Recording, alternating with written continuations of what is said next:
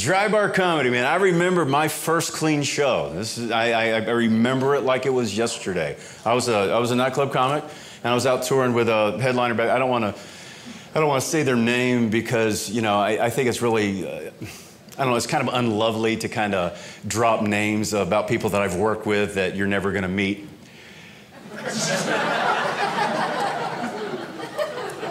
And so I'm out on this tour, and this newspaper reporter came and, did a story on him and then did a little thing on me. And somehow I had mentioned that I had started going to church. And so they released this newspaper article and it talked all about this other comic, and right at the bottom it said, "Opening for this comedian, Christian comedian Steve Geyer." What?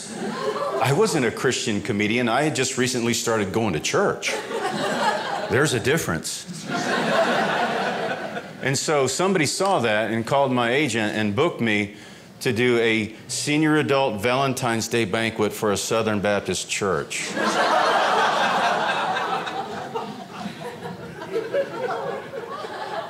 You're laughing because you weren't there.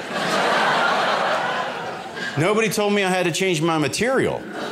And I'm just firing it away, and there's people in the back going, "Crucify him, we want Barabbas." Right? Do we have any churchgoers in here? Anybody go to church? Someone? Yeah, go. Oh, my people, there you go. This is what I learned. People say, "Well, what was the difference between doing nightclubs and going to church?" Nothing.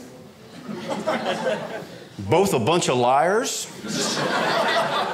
Because in nightclubs, you meet people and they're always scamming you, married guys pretending like they're single and all that kind of stuff. But man, I have never had so many people lie to me until I started going to church, And it's in the lobby, because in the morning, people, "Hey, how are you doing?" "Great." You liar. Man, why are you going to, if everything was going great, you wouldn't go to church. You're going to church because you need some help, right? How's it? "Great. Oh, I'm just under the spout where the glory's coming out." I'm going to punch you in the neck. Right? Hey, have you ever lied at church? Somebody you had a really crummy morning and people, "Hey, you doing great, How many of you, come on, be honest. How many of you ever had a fight with your spouse on the way to church? Come on, let me see. Come on. Isn't that fun?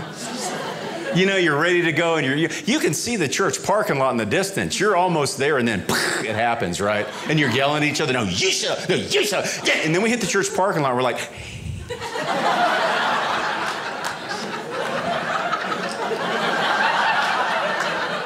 if we could only hear what was going on in your car. "I'm going to kill you." "No, really, I am.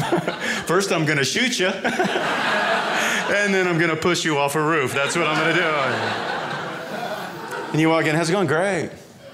And you feel compelled because these people are handing out bulletins. They're not counselors. And so but wouldn't you just love one time when somebody says, "How you doing?" You go, "Do you really want to know?" They'd be like, "Is there a volunteer coordinator that I can talk to? I wasn't trained for this, right?" But wouldn't it be great if just one time you just said, "Do you really want to know?" And the person said, "Yeah, man. Come on, man, be real with me. You look a little disheveled. What's going on?" "Well, if you want to know the truth, on the way to church, I got into a fight with my wife.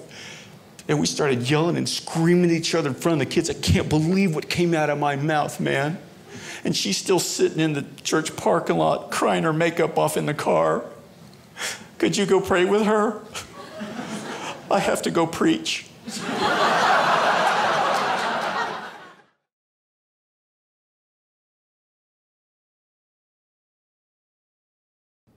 Hey, did you know that Dry Bar Comedy has their own app? You should download it right now so you can watch my whole comedy special.